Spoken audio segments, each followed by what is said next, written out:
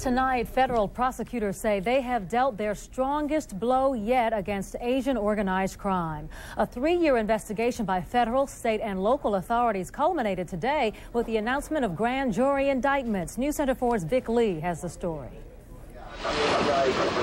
The 48-count indictment named 19 alleged leaders and underlings of Asian organized crime families, their tentacles stretching from Hong Kong to the Bay Area to Boston. The government's biggest catch, this man, Peter Chong, who once appeared at a congressional crime hearing. I take the Fifth Amendment privilege. Chong, known as Kao Fu, or Uncle, is the reputed West Coast head of the notorious Hong Kong-based Wo Hop To gang. He was arrested last week in Hong Kong. Another big fish, Raymond Chow, known as Hajai, Shrimp Boy, now serving time for a prior conviction. Chow is the reputed head of various street gangs here, with members as young as 14. What you see here is a very sad case of adult criminals exploiting our young ones to kill, to burn, to be drug traffickers, and to be prostitutes.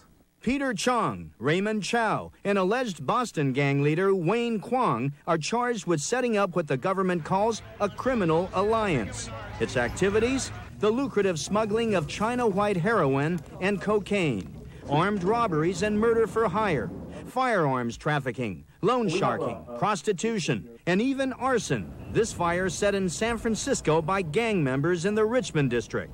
This is the first time the government used RICO, the organized crime law, to fight Asian gangs on the West Coast. The same pattern of success that you witnessed against La Cosa Nostra, the mob back east, is now beginning to be replicated, at least here on the West Coast. The indictments, the government said, were obtained because of the cooperation of the Chinese American community. Cooperation from people who stepped forward to give information, despite the old Chinese adage that for a man to take revenge even 10 years later is not too late. Vic Lee, News Center 4. Most of the 19 people indicted have been arrested, 6 of them just late last week during an FBI sweep right here in the Bay Area. 3 men have been arrested for a string of bank robberies in the South Bay all over the past 8 months. The latest robbery last Friday at the Bank of America on Stevens Creek Boulevard actually helped crack the case.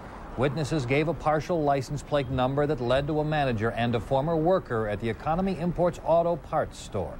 These appear to be a loose-knit group of old friends and not necessarily a gang. The fact that they had been involved in some minor problems before and now have escalated into bank robbery, I think is possibly indicative of the times.